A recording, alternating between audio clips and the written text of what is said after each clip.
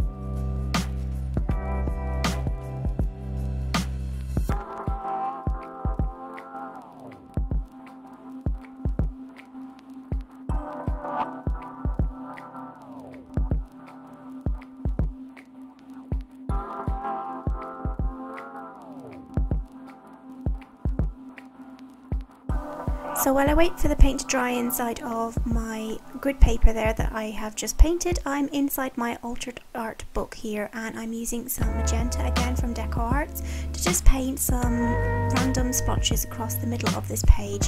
I love this red colour, it's such a vibrant one, and I'm just going in with my really large brush and just really slapping on the paint here, not too much thought going on, just spreading it right across the two pages.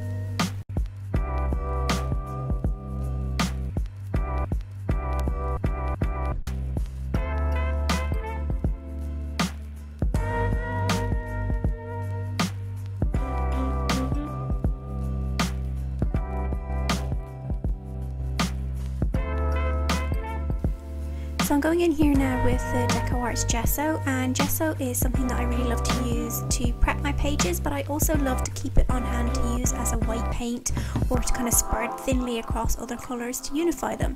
So I'm using it here as a white paint, and it's also going to give me a really nice surface to go over when I add in some other colours, just to break up that red and create like a nice pop of colour across the page.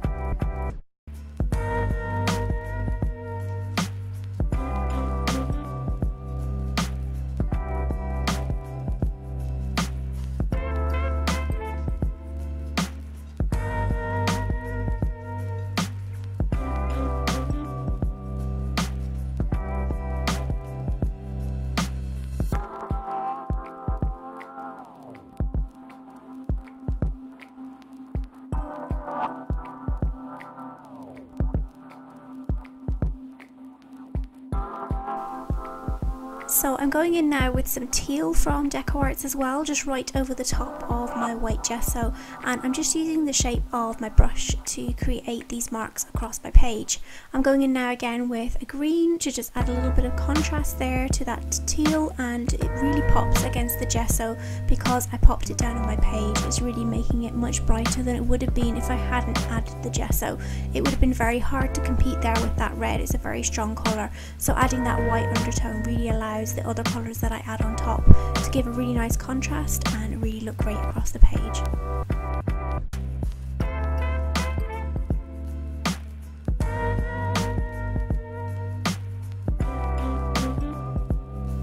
So back here with my grid paper, it's all dry now after putting the paint down, and I have got my Stays On black ink pad and the I Heart washi to stamps from Birgit, and I'm just going to stamp them straight across the top of this paint that I have put down already. The grid paper is going to give me a nice contrast to my book text, and because it's white it's going to really pop against my page. So I'm just doing a couple of double stamps. I have lighter and I don't really care, it looks really cool I think, so I'm going to go ahead and stamp the rest of them now in the different colours.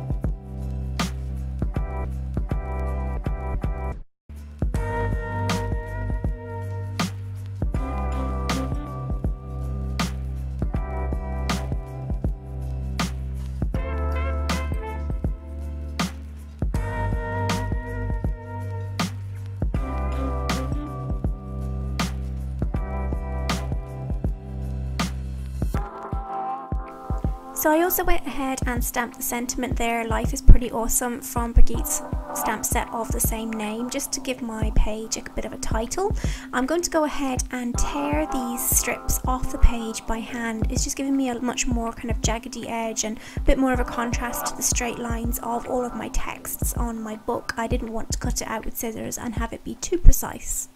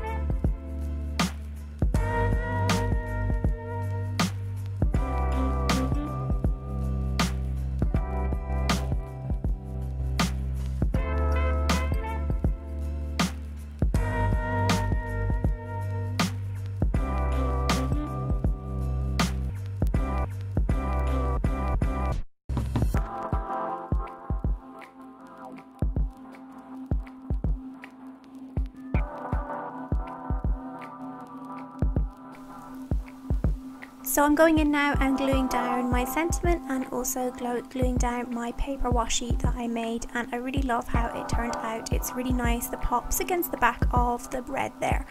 I go in with my Liquitex marker now as well in the moment in the turquoise and just circle around the sentiment, and it just really ties together the page.